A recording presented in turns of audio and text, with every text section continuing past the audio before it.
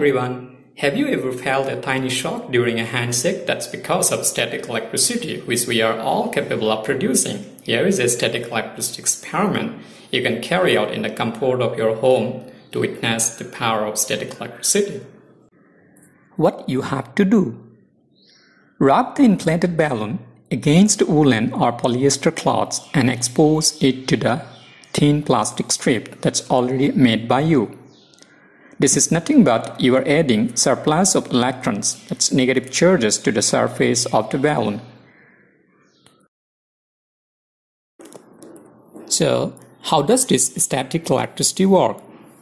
All materials are made up of molecules, and all molecules have tiny atoms with positively charged protons, neutral neutrons, and negatively charged electrons floating around. Most of the time, an atom is neutral with the same number of protons and electrons. When an atom's proton and electron numbers are uneven, the electron dance begins. If you place two different materials next to each other, electrons will start jumping from one material to the other.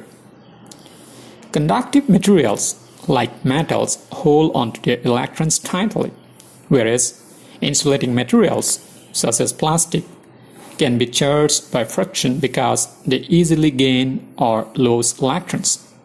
Hence, it is the result of an imbalance between negative and positive charges in an object. These charges can build up on the surface of an object until they find a way to be released or discharged. In this case, rubbing the balloon against the woolen or polyester cloths, basically you are transferring or adding a surplus of electrons, that is, negative charges, to the surface of the balloon, and eventually the balloon induces a dipole in the thin strip of plastic and it gets attracted, that is, it responds or retorts to the balloon movement. By now, you must have understood how does the static electricity work. Now, can you explain what causes the shock of the following situations? Why does a plastic comb or a plastic scale rubbed with dry hair attract tiny pieces of paper? Why do your clothes stick together when they come out of the dryer or after sun dry? Why do you sometimes get a shock on a cold day when you touch metal? Have you ever been shocked after putting on a sweater or woolen scarf? This is all because of static electricity.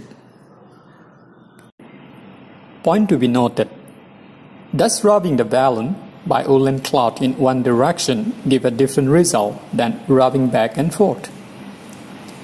Try comparing the effectiveness of different materials for producing a static charge. We look forward to hear your observations. Thank you for watching.